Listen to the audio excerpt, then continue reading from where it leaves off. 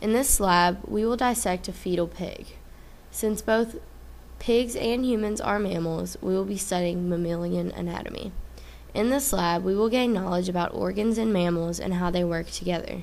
We will also compare the pig's anatomy to a human's anatomy.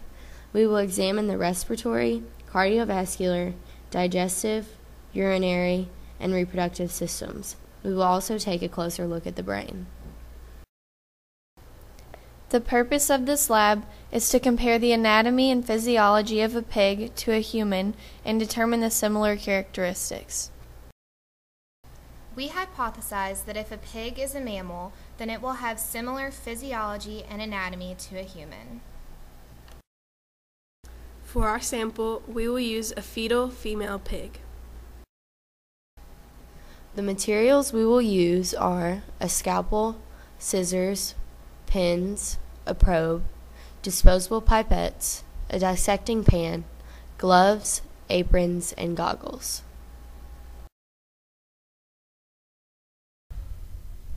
The oral cavity. Insert a sturdy pair of scissors into one corner of the specimen's mouth and cut posteriorly. Repeat on the opposite side. Place your thumb on the tongue and gently push downward on the lower jaw to tear some of the tissue. Note the small teeth, the tongue, the hard and soft palates, and the uvula. Push down on the tongue until you open the jaws far enough to see the epiglottis, which covers the glottis. Also find the opening into the esophagus, the trachea, and the nasal passages. Abdominal and thoracic incisions. Starting at the diaphragm, cut anteriorly until you reach the throat region. Make 2 lateral cuts, one on each side of the midline incision. Pull back the flaps created by these cuts to expose the thoracic cavity. Next, cut posteriorly from the diaphragm to the umbilical cord. Make a flap containing the umbilical cord and make 2 cuts, one on each side of the midline incision posterior to the diaphragm. Make 2 more cuts, one on each side of the flap anterior to the hind limbs, and pull back the slide flaps created to expose the abdominal cavity. Neck region. Move the skin apart in the neck region and cut away the muscle to expose the thymus gland. Probe down into the deeper layers of the neck to find the hard-walled larynx, trachea, and esophagus. Thoracic cavity. Fold and pin back the chest wall flaps. Examine the 4 lobes of the right lung and the 3 lobes of the left lung and the bronchi. Locate the 4 chambers of the heart. Remove the heart by cutting the blood vessels that enter and exit the heart. Cut the trachea just below the larynx and lift out the entire freed portion of the respiratory system. The abdominal cavity. Note the liver, the largest abdominal organ, and its multiple lobes. Find the gallbladder, dorsal to the liver. Next, note the stomach, also dorsal to the liver on the left side, the pancreas, and the spleen, a long flat reddish organ attached to the stomach. The small intestine joins the stomach at the duodenum and soon clumps into a mass held together at the mesentery. It continues on into the large intestine, or the colon, which ends in the rectum. Sever the small intestine just below the duodenum and the large intestine just before the rectum, and lift out the entire intestinal mass. Carefully cut away at the mesentery to stretch and lay out the intestines.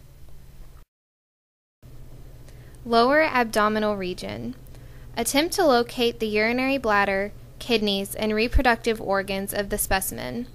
Cut down along the mid-ventral line and pass through muscle and the cartilaginous pelvic girdle. Find the vagina, which is dorsal to the urethra and ventral to the rectum. The entire urogenital sinus opens at the urogenital papilla. Our group was given the challenge of removing the pig's brain while keeping it intact. We were not given any procedure to follow, and we had to form our own method. We decided to cut through the roof of the mouth and continue to cut around the entire skull until we were able to crack it apart. We succeeded in removing the entire brain with minimal damage. There are many similarities between the fetal pig and the human fetus. Some of these include their organ placement, the fact that they both give live birth, they both have body hair, they are both omnivores, They have very similar skin, and they are genetically compatible. Okay. Some major differences include the average weight at birth, the average length of the small and large intestines, the setup of their reproductive systems, the genital openings, the orientation of their large intestines, and the anatomy and physiology of their feet. From this dissection, we have concluded that pigs are indeed mammals and have similar physiology and anatomy to all other mammals, including humans. There are many characteristics that are common across the class.